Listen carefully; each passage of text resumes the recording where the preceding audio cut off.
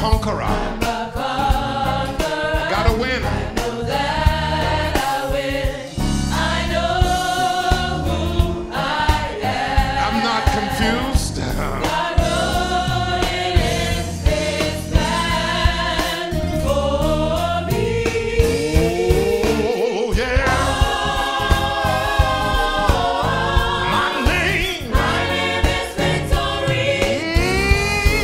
Oh, hallelujah. My name. My name is Victory. Let's sing it again.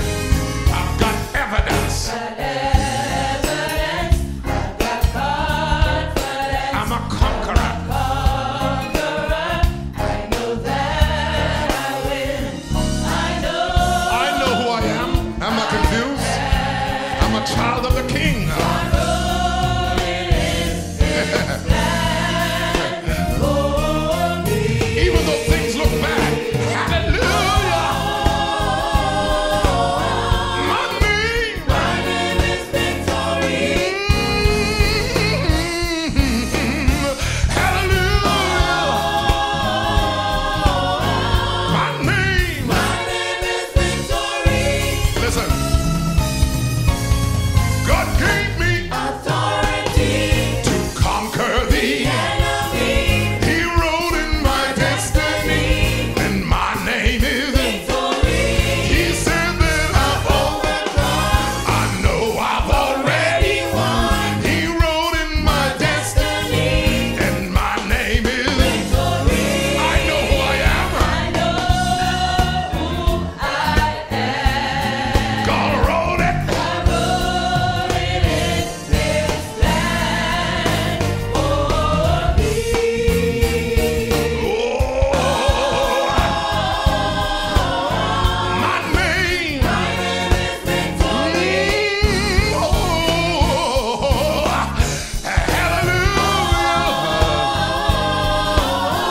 My name. My name is Victory. I know my identity. My name is Victory. I know my identity. My name is Victory. Help me. Know my Hallelujah. identity. My name. My name is What? Come on. Victory. I know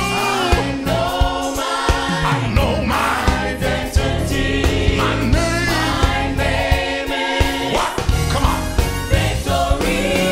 Victory. Victory. That's my name. That's my name. Victory. Victory. I know. Who I am. Victory. Victory.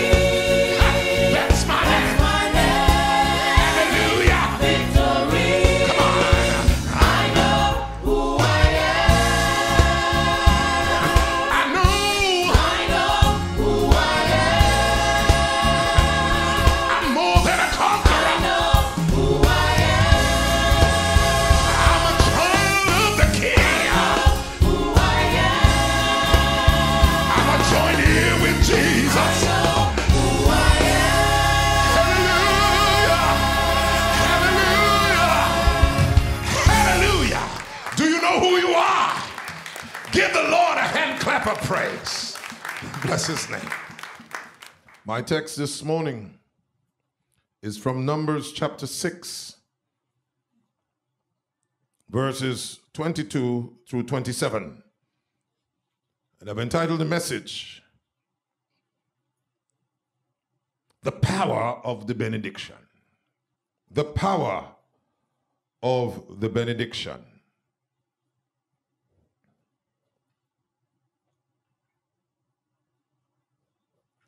Let us read together the holy word of Almighty God.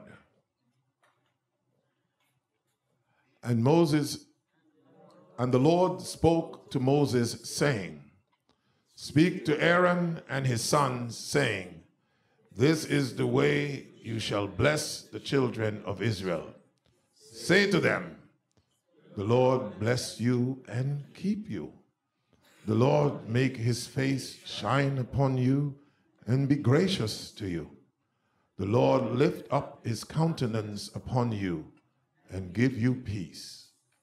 So they shall put my name on the children of Israel, and I will bless them. The power of the benediction. Brothers and sisters, ladies and gentlemen, when most of you hear the benediction, you know the blessing at the end of corporate worship service? It is generally not a profound moment for us. It's not an inspiring moment. You're often doing what? Grabbing your purse, turning off your tablet computer, or putting away your Bible during the benediction. You see it as a signal that we're about to leave for our homes. My prayer is that all of this will change by the end of this sermon. Are y'all still with me? Okay? I've attempted in many corporate worship services to get the attention and involvement of worshipers in the benediction by inviting them to raise their hands with me while I repeat the benediction. There are several benedictions all across the scripture. In this sermon, we will examine what exactly is going on with the benediction and why it is important. All right? So that after today, when you hear the benediction, you will have a whole different attitude. Amen? Amen? Amen? Okay. Beloved, the benediction, the blessing, that's what it is, speaks to the meaning of our entire lives. If we understand the benediction, when it is said to us, the entirety of our lives should flash before our eyes. A benediction is a blessing. Let us look at what a blessing is. We shall examine its indispensable nature, its incarnational nature, and its identifying nature. Are y'all with me? Its indispensable nature, its incarnational nature, and its identifying nature. The blessing is serious. It's a profound thing. This passage is very famous. Everybody, if you are around church, you have heard this blessing before. It's called the Aaronic blessing, the blessing of Aaron. And this was said at the end of every tabernacle service in ancient Israel. When the worship service of Israel was all over at the tabernacle, this passage was the benediction. That was how the worship services ended back then. Let's examine it. Number one, the indispensable nature of God's blessing. Look at verse 24. The Lord bless you and keep you. Are y'all with me? Come on, are you with me? The Lord bless you and keep you. Now, what is a blessing? What are we talking about? When God created the world, 6 times in Genesis chapter 1, after he created light and the animals and the other things, he said, and God saw that it was what? It was good. That word benediction is Latin to refer to good word. Benediction is what? Good word. Benny refers to good. Diction refers to word. Good word. It says 6 times. And the Lord God saw that it was good. In fact, twice he says that he saw that it was good and he blessed it. Very good, and he blessed it. Now, when he looked at what he had created and saw that it was good, he was actually blessing it by saying that. He was giving a benediction when he looked at something and saw that it was good. What was God doing when he did that? We do not think God made something and then stood back and said, well, what do you know? That's good. No. That's how we would do it. Huh? We would say it almost like this. You know what? I think I did a pretty good job, if I may say so myself. Come on, does that sound like us? Now, if you are omniscient and omnipotent, which is exactly what God is, you do not need to figure out whether or not you did good. God is the essence of what is good, and he defines what is good. He knows what's good. He's the one who makes all things that are good. He is omnipotent and omniscient. So if he says something good, nobody can challenge that. If he says something is bad, nobody can challenge that. He is God. Now, what it means then, when God made something and saw that it was good, is that he was enjoying it. When he says it's good, he was what? He was enjoying it. He was delighting in it. So first of all, the benediction means that one delights in something. Are you following me? One delights in something. But this is not the complete picture. The other place we can go into the Bible to get us an idea behind this idea of the blessing or the benediction is to look at how fathers in the Bible bless their children at the end of their lives. How did fathers bless their children at the end of their lives? It was typical in ancient Israel that when a man was about to die, the father in a family, he would gather his children around and would bless them by pronouncing a benediction over them. We will see this in a number of places across the scripture. For example, at the end of Genesis, Jacob blesses his children. What exactly does that mean? On the one hand, when the father would bless his child, he'd be wishing his child well, or his children well. He would say, I long for your good, I long for your prosperity. May you be like this and may you be like that. He was wishing you well. So, on the one hand, with a blessing, a father is delighting in the child, and he is longing for his or her prosperity and good, but that's not all he does. The blessing of a father was objective as well as subjective. It was practical as well as emotional, because the father does not just wish good for the child. He actually divides up his property and bestows his property on the child in order to achieve that good. Come on, man. This is what a will is about. Where you're not only just wishing your children well, but you're trying to set them up so that they can achieve what you wish for them. Amen?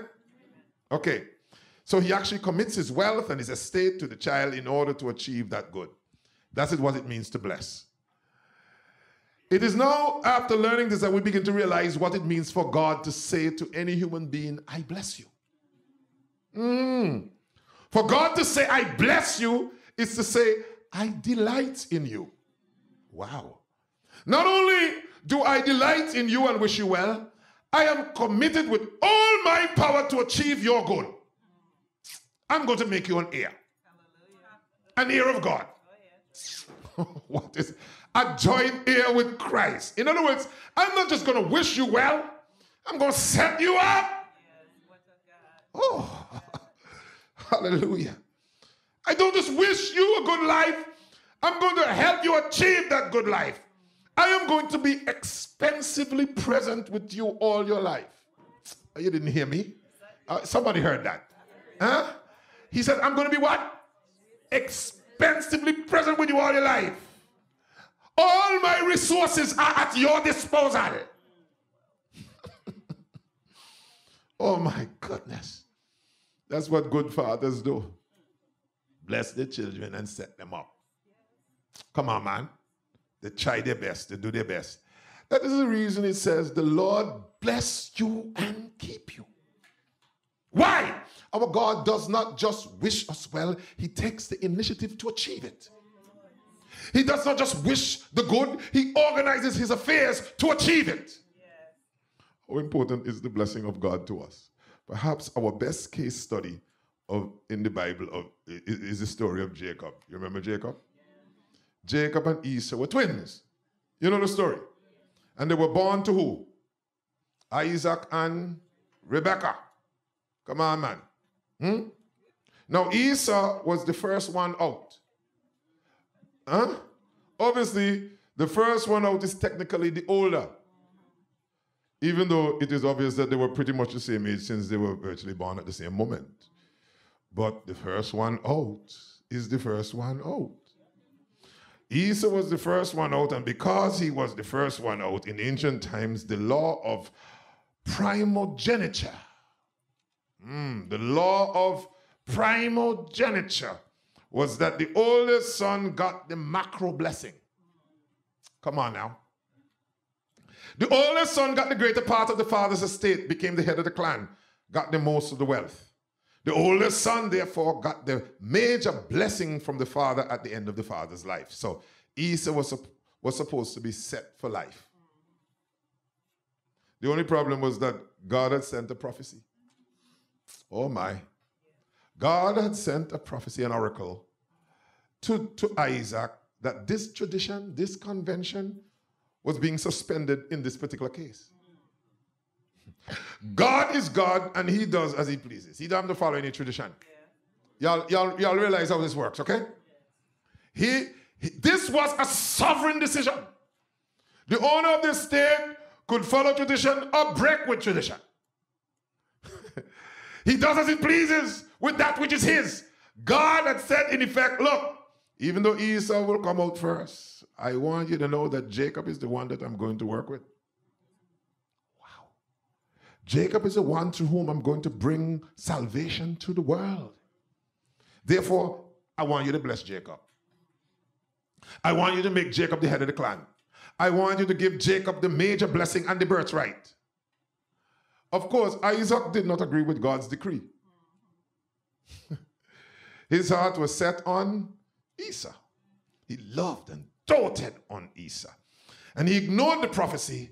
He ignored Jacob. Jacob grew up angry. Jacob grew up needy, like a child whose father withdrew his affection and his blessing. But when Isaac was very old and was practically blind, and the time came for him to be giving the blessing to Esau, Jacob, with the help of his mother Rebekah, dressed up as Esau, went into his father and posed as Esau, and Isaac gave Jacob a verbal blessing. Y'all remember the story? Okay. Now, it is important that you understand that Jacob was under no illusions that Isaac wasn't going to find out about this. He knew he's going to find out. There was no way Isaac was going to actually bestow the headship of the clan or the majority of the wealth by confirming it with this imposter. He knew Isaac would certainly find out about it, and Esau would certainly find out as well. Okay, so why in the world did Jacob still do it? The answer is that Jacob was so empty inside, so needy for his father's blessing, he was willing to just about do anything to hear his father say the words of the blessing, even under false pretenses. You are my beloved child. In you I delight and I'm well pleased. Everything I have is yours. He wanted to hear it. He wanted to hear that even though he knew it was a lie that he was working here. He just needed to hear the blessing. All right. Of course, Isaac did find out about it almost immediately, and he was horrified. And Esau also found out almost immediately, and he wanted to do what? Murder his brother, Jacob. Okay? So Jacob had to leave. He got nothing. Jacob never saw his mother again. He never saw his father again. His whole life blew up, all because he was so desperate for the blessing. Come on, talk to me now. Let me tell you something. All of us want to be blessed, you know. We want to hear that from somebody really important to us. A lot of us right now are farming full with life because nobody has blessed us. Oh, yeah, stay with me. Why does this story resonate so much? The idea is that we so desperately want someone from outside, someone of unique and great worth, to say to us, we are of unique and great worth. We need that. A lot of the acting out with children is because nobody blessed them. And so maybe they will get that blessing from a gang leader or from somebody on the block that says, you're all right, man, I like you. Huh? And we're looking for love in all the wrong places. They want the blessing. And nobody of worth in their life has been given it to them. Contrary to the counsel of our therapeutic and narcissistic culture, we actually cannot bless ourselves. If we try, This only creates a problem. We are social beings because God made us that way. Therefore, we cannot just bless ourselves and say, I don't care what anybody thinks. Really? We all care what somebody thinks. Huh? You're lying to yourself. We say it all the time. I don't care what anybody thinks. Really?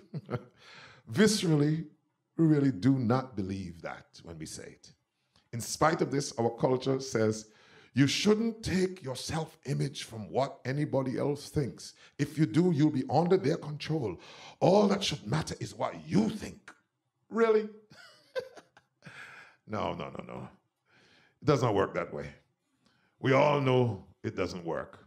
As a result, we are stuck in a conundrum. We're social beings. We cannot be assured of our own worth unless somebody of worth outside of us comes in and says, you are important to me. I'll be there for you. I'm committed to you. We need it. We have to have somebody from the outside come and say that to us. But very often, no one does it, and we get desperate. We then start to go around in a desperate quest to be blessed. Huh? We look for love. Sometimes we manipulate people to get the blessing. Sometimes we are abused and exploited by people who figure out that we're hungry to be blessed. Come on now. They take advantage of us because they see that you're needy. They see you can't get your foot in because what? Nobody has given you that validation. You know, this is often the trouble that plagues and disturbs many lives. And that is the reason why, on the one hand, we try to bless ourselves, just as we have been advised by the culture, which of course cannot be done. We try because we are afraid that if we do not bless ourselves, nobody gonna bless us. So we act like we are blessed on the inside when we actually are not. We pretend that we have it all together so that we may get other people's approval with the hope that they will like us and maybe bless us. We end up looking for love, looking for the blessing in the wrong places. Let us make sure that we understand the problem. I want you to understand the problem. The dilemma is that no one of worth is blessing us and we cannot bless ourselves. You got the dilemma? No one of worth is blessing us and we cannot bless ourselves. So what's the solution? How are we going to get out of this? The only solution is to get your blessing from God. If we have the blessing of God, then we will not need the blessing of others. Are you hearing me? Huh? Then we start to bless. We get poise, we get confidence. Huh? We will know who we are. But we will not be desperate anymore. We will not be running around begging love, begging blessing. We get, what we get from other people is like icing on the cake. Thanks, but, I'm not desperate. It's gravy, it's nice, but it's not crucial because what? We got God's blessing. We got God. You see, when you don't know God, that's why you're behaving so ridiculous. That is the reason why the text and the benediction says, the Lord bless you and keep you. You see, with his blessing, there is hope, for his agenda cannot be thwarted. With his blessing, there is freedom, for he is able to remove any yoke of bondage. With his blessing, there is clarity, for the longings of our hearts are finally answered. With his blessing, the curse is neutralized, for his is the kingdom, the power, and the glory. Are you all with me? Okay, so number one is what? The indispensable nature of God's blessing. Number two, the incarnational nature of God's blessing. And I'm looking at verses 25 and 26, where it says, the Lord make his face to shine upon you and be gracious to you. The Lord lift up his countenance upon you and give you peace. Now, what does this reference to the face or countenance of God mean? When he says his face and his countenance, what is it referring to? The face or countenance of God is his relational presence. Will somebody say relational presence? I can't hear you. It is very important that we know the difference between the face of God and just the general presence of God. There's a difference between the two. We have all been in a restaurant at a table with a friend or loved one, haven't we? Haven't we? Just imagine that the restaurant is filled to capacity. Everyone is eating in the same room, but we cannot say that they're eating together. Huh? Yes. The tables are close. Yeah? There is a sense in which we are present to all of them, but we can see them from our table, but we can't say that we're eating with them. Come on now. We can actually speak to any of them we want to. In a way, we are present to all of them, but at that moment, our face is turned only to one person. Come on now. The person we are eating, we came there to eat with. We have a conversation with that person. Let me tell you something. When the Bible talks about the face of God, it is not actually saying that the face of God is everywhere. God is actually present with everyone, but he does not have a personal relationship with everyone. He is God, so he's everywhere. But when he talks about his face and his countenance, he's talking about a relationship. For God's face to be turned upon us and to shine, which is the idea of a smile. You know, your face is shining when you smile. Okay?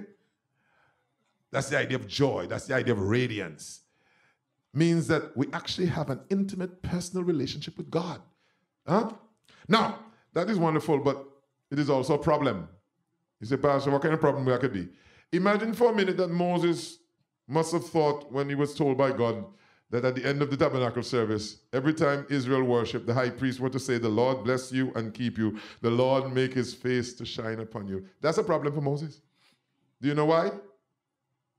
Why would Moses be astounded by this? It was because when Moses went up on the mountain, Mount Sinai, at one point God turned to him and he said in effect, well, at one point, Moses turned to God and said, Lord, let me see you. Let me see your glory. Show me yourself. Show me your glory. It was actually a request for intimacy. What did God say? Well, let's actually read it. Exodus chapter 32 and verse 20. What he says, what did God say? You cannot see my face, for no man shall see me and live. So you see why this is a problem now? Why can't no man see him and live? Because though God is present everywhere, because of our sin, we've lost his face. Come on now. We've lost his face. That is one of the main points of the whole Bible. The first main point of the whole Bible is that we had the face of God in the Garden of Eden, but when we turned from him and we decided to be our own Savior, our own Lord, our own Master, the captains of our own soul, we didn't lose the general presence of God because he's everywhere. But we did lose the face of God. We did lose the love relationship, the personal intimacy.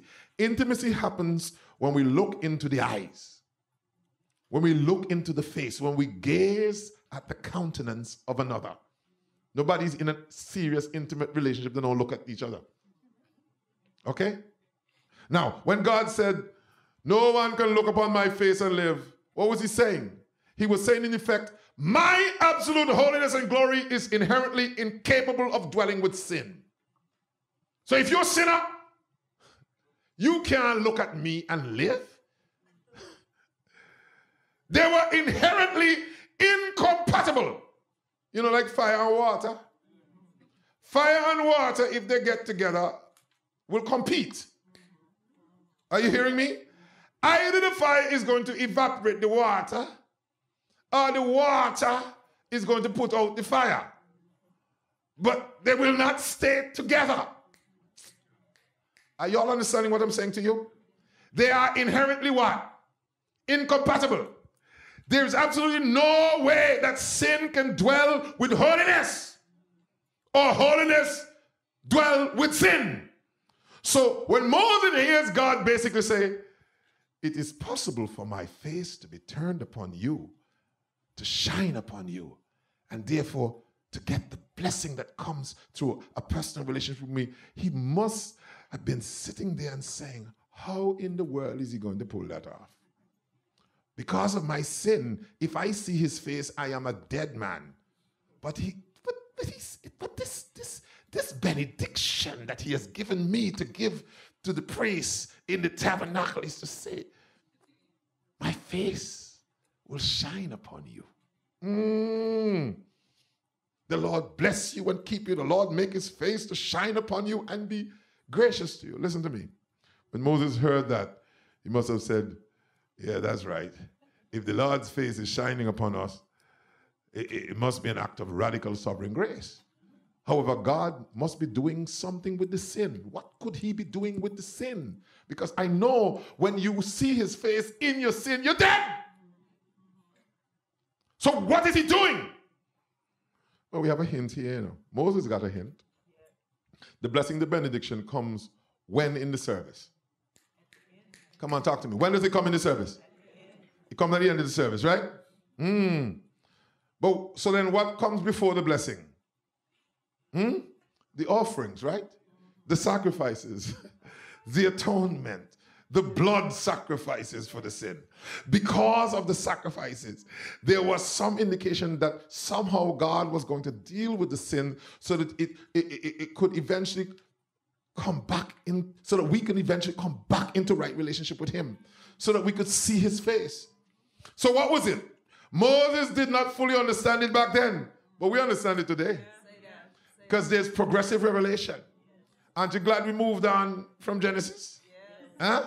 Because in Hebrews chapter 10 and verse 11, 12, and 13, it says, and every priest stands ministering daily and offering repeatedly the same sacrifices, which can never take away sins. But this man, oh, come on, I see capital M there. But this man, after he had offered one sacrifice for sins forever, sat down. You only sit down when your work done. Sat down at the right hand of God. From that time, waiting till his enemies are made his footstool. Somebody ought to give God some praise. Therefore, we read in John chapter 1, verse 14 of our Lord Jesus, the Word became what? And dwelt among us. And we beheld his glory, the glory as of what? The only begotten of the Father, full of grace and truth. It's also written in 2 Corinthians chapter 4 and verse 6. What? For it is God who commanded what? Light to shine out of what? Darkness. Who has shone in our hearts to give the light of the knowledge of the glory of God. Where? In the face of Jesus Christ. How is it possible? It was not just some animal sacrifice. It was a sacrifice of the Lamb of God, which taketh away the sins of the world. How did that actually bring us into a position where we can get the face of God shining upon us and therefore be blessed? The answer is actually, interestingly, embedded back in the story we started with. When Jacob and Rebekah were working to fool Isaac, before they actually did it, Jacob expressed his fear to his mother Rebekah. Jacob said in effect, Mom, I'm afraid. I'm afraid that I won't just lose the blessing of my father, I will actually get his curse. What if he curses me? Rebekah, in her rashness, says to her son, upon me be your curse. What? That's what she said. Upon me be your curse. Beloved, in the most awesome reversal of all, our Lord Jesus graciously says to those of us who prove to be true believers what Rebekah rashly said to her son, upon me be your curse. Think about that statement. The words Rebekah said so carelessly, never thinking that they might come true. Our Lord Jesus said them deliberately, even though he knew the full depths of what he was saying. Come on now. The curse that Jacob deserved for his trickery, the same curse which you and I earn for ourselves because of our manifold sinfulness, was laid upon whom? Christ. So that the blessing, the benediction, the blessing that rightfully belonged to Christ might be given to us. Just think about it. Our Lord Jesus wore the shroud of death that we deserve so that we might lawfully be clothed in our true elder brother's garments, the spotless robes of Christ's righteousness. Hallelujah. Listen, folks. The blessing comes when someone says, "You are my beloved child. In you I'm well pleased. Everything I have is yours." That is now. It is now that we can see how this can be done, because the Lord Jesus took the curse that we deserve so that the blessing he deserved would fall upon us who truly believe. It is the countenance of Christ that is the basis of our peace. That word peace is the word shalom. The word shalom is the Hebrew word that refers to absolute and utter fulfillment of our deepest desires. What is it saying? For the Lord to bless us and keep us. He does not just wish for our blessing, he's committed to our good. For us to know that and for us to have his blessing is the way to get absolute fulfillment. Otherwise, we'll end up exploiting other people and be exploited by other people in a desperate quest for this blessing. Aren't you glad for the blessing of our God? Huh? This is very, very important that we get it. His blessing is all that matters. In John chapter 17 and verse 24, before he went to the cross, our Lord actually prayed to the Father saying, "Father, I desire that they also whom you gave me may be with me where I am, that they may" what? "Behold my glory, which you have given me. For you loved me before the foundation of the world." What does that mean? What does it mean? The gospel message is that everything that we deserve fell on Jesus so that everything he deserved will fall on us. Man, you didn't hear me. You heard the gospel? The gospel is that everything we deserve, which is hell, fell on him at Calvary. So that everything he deserved, which is perfect fulfillment, will fall on us. Somebody ought to praise him for that. That's the gospel. What did he deserve? He deserved to rule and reign. And our Lord promised that true believers are going to do just that with him. We're going to sit with him and rule. This means that God can look at us, if we are clothed in the righteousness of Christ, if we have wrapped ourselves in Jesus, if we have begged our God to accept us because of what Jesus has done, he can look on us as the blessed, as the beloved. Then the Father can look at us and literally say, "You are my beloved child. You absolutely delight me. And everything I have is yours." That's exactly what we've always wanted, the blessing, the benediction. It is a thing that we desperately want. It is a thing that is driving us all out. Every time you get up in the morning, this way after, you know. You may not even know it, but this is what you're after. You want to be blessed. You want to feel like you're okay. You want to feel like you have an identity, that you have significance, and that you have security. That's what you want. The problem is, you get seduced regularly into seeking it from other things. But you're only going to get it with God. Only with Jesus. It is a thing that is driving us. And it comes because Jesus says, "I am going to be there for you. I'm not going to just wish you good. I am going to pay the price so you get it." Come on. And he did it. Oh, yes, he did it. He did it when he, being in the form of God, thought it not robbery to be equal with God. He did it when he made himself of no reputation. He did it when he took upon him the form of a servant and was made how? In the likeness of men. He did it when he, being found in fashion as a man, did what? Humbled himself. He did it when he became obedient to death, even what? The death of the cross. And because he did it, God hath highly what? Exalted him and given him what? A name which is above every name. Because he did it, at the name of Jesus, every knee should bow, of things in heaven, of things in earth, and things under the earth. Because he did it, every tongue shall confess that Jesus Christ is Lord, to the glory of God the Father. Okay, what have we learned? We've learned, number one, the indispensable nature of God's blessing. We have to have it. Number two, what? The incarnational nature of God's blessing. It comes with Christ alone. Finally, the identifying nature of God's blessing. Huh? The identifying nature of God's blessing. And I'm looking at verse 27 to make the point, which says, so they shall put my name where? Where? So they shall put my name where? On the children of Israel, and I will. Brothers and sisters, ladies and gentlemen, how does the blessing of God change our lives? How does it change our lives? Does the blessing of God just mean that we feel better about ourselves and have a nicer inner feeling? Is it about feelings? No, man, it's far more serious than that. It is more than that, because we are told at the very end that the blessing of God names us. The blessing of God does what? It names us. Whenever a true disciple of Christ is baptized, he or she is baptized in the name of the Father and of the Son and what? The Holy Spirit. It's the same thing as a benediction, you know. The baptism is a benediction. When we become Christians, the way that God blesses us is not merely to shine on us, smile on us, or make us feel loved in general. Our God actually puts his name on us. Come on, man, I need you to hear this. He does what? He puts his name on us. What does that mean? By the way, every benediction is a reaffirmation of our baptism, you know. You know that?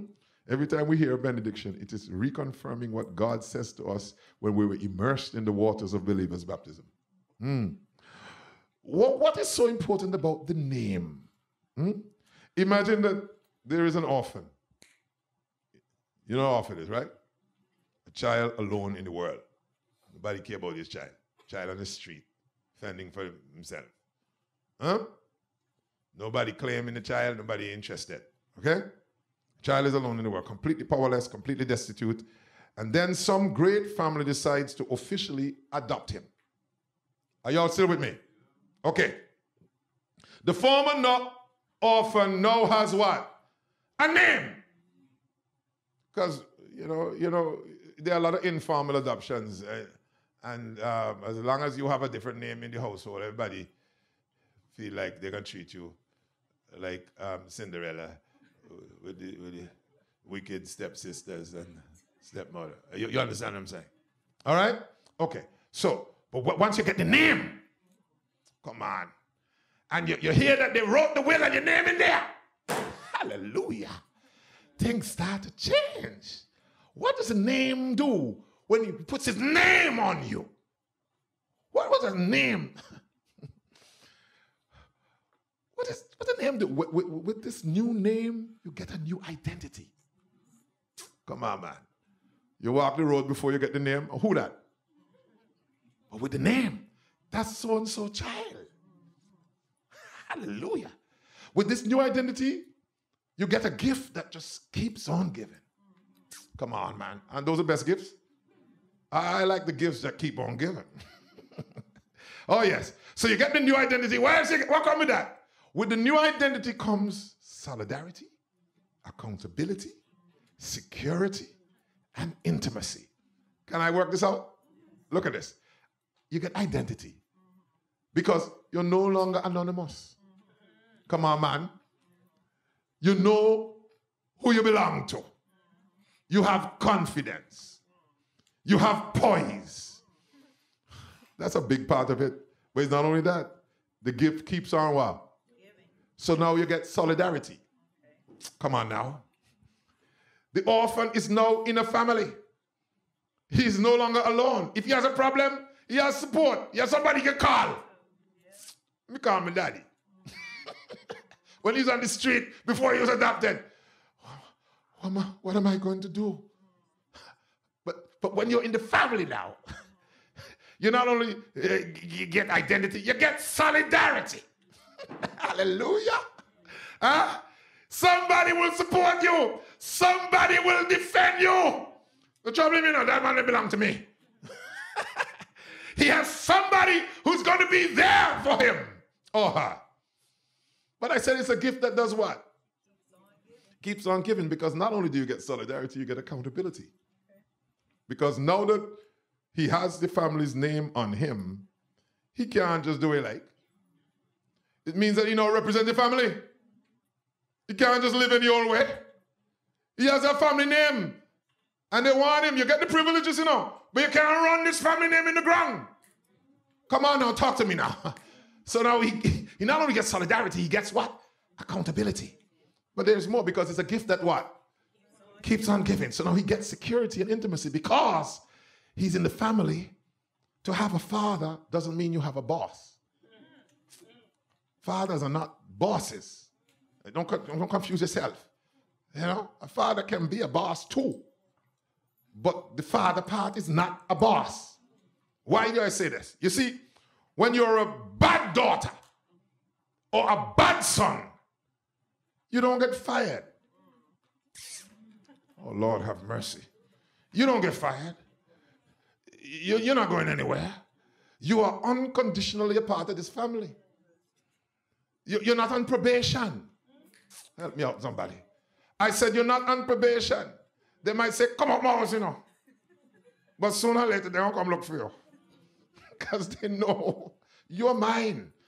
Come on, talk to me. Huh? Don't get confused. You'll get disciplined. Yes, you'll get straightened out. Yes, there'll be issues that have to be resolved. But you're not going anywhere.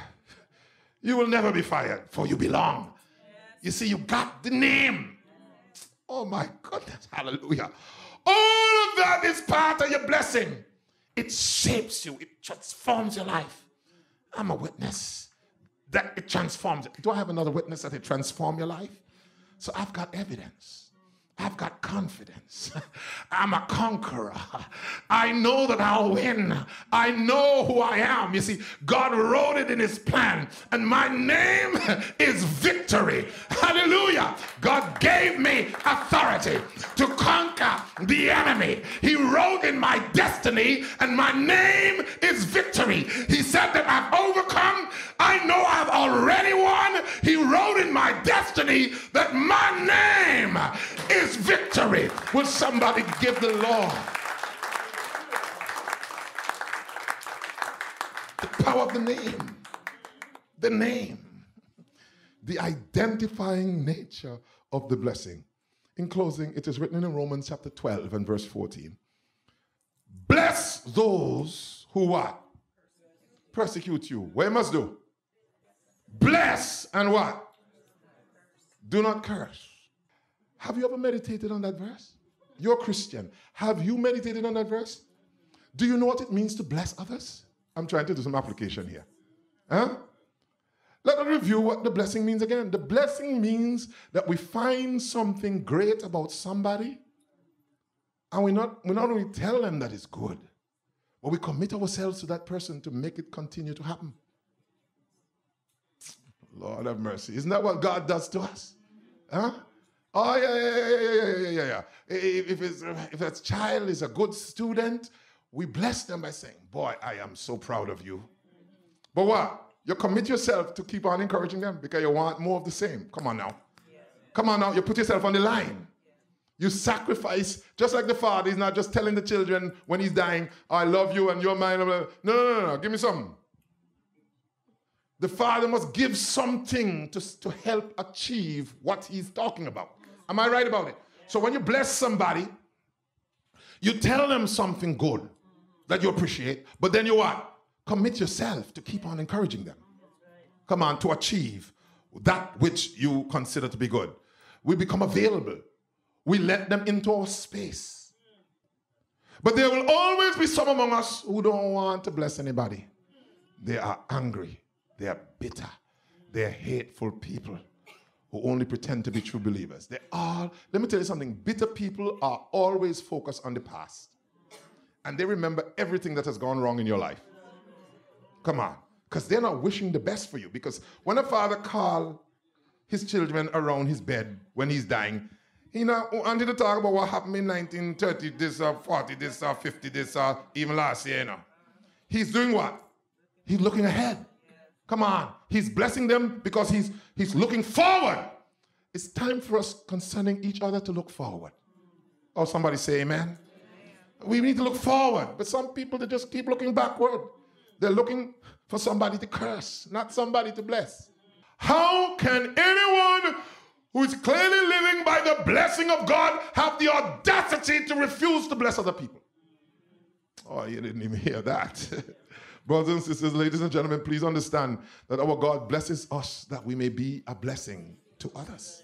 Could it be that many of our relationships are going south because we actually spend no time blessing the people in our lives? Come on, man. I guarantee you, your relationship with anybody is going to improve when you notice something good about them and you call it to their attention. And then you commit yourself to always encourage that in them. You see a relationship change because all of a sudden they say, wow, this person cares about me. They bring up good things in my life and they're always there to encourage me to be better. Are you doing that to anybody? Are you doing that to anybody? Could it be that many of our relationships are going south because we don't bless anybody? Only God knows how many people under our influence are completely discouraged because we withhold the blessing. Why don't you repent today and say, I am going to be a blessing to others because God has been good to me? Anybody here can say he's been good? Anybody here can say that he's been more than good? Anybody can say that he's enough? Anybody can say he's more than enough? Well, why don't we just bless people? But by the grace of God, everything can turn around this morning. We can all embrace the blessing of Christ this day. This will make us say like the psalmist, I will bless who now? The Lord at all times. His what? Praise shall what? Okay, you have to start with God because you're not going to bless people if you're not blessing the Lord. Psalm 34 verse 1. Only then will we be committed to blessing others if we're blessing the Lord all the time. That's why people who don't come and praise him and bless him are so miserable. Because when you bless the Lord, you will be a blessing to others. I will explain to you about how you can actually do that, and then I'll sit down clearly, okay? There are at least 3 ways that you can bless someone. What do you look for? You look for their growth, you look for their gifts, and you look for their giving. Those are 3 G's, huh? Nice and easy. Growth here refers to some small ways the person is growing and making progress in their life. Any progress is in their life, bless them for it. Bless them. But what about the gifts? Gifts here refers to talents, abilities that other people may not even appreciate, but you see it. You see they're gifted. Bless them for that. Bless them. Now, what about their giving? I'm talking about the little sacrifices that they make for others that nobody else see, but you saw. Bless them for that too. See, you're blessing them for their growth.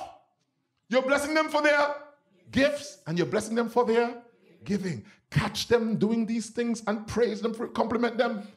A person who habitually praises and compliments and affirms is a person who is filled with inner health. You're a healthy person when you're blessing people. A person who is always finding fault and criticizing people is rotting on the inside. They're rotting on the inside. Listen, don't hate them, you know. Be sorry for them and pray for them. People who are always cursing other people, criticizing other people, finding fault, they're rotting on the inside. Let us bless one another. Bless and curse not. So when you hear the benediction, what God is saying is, I don't care how you feel right now. My face is shining on you.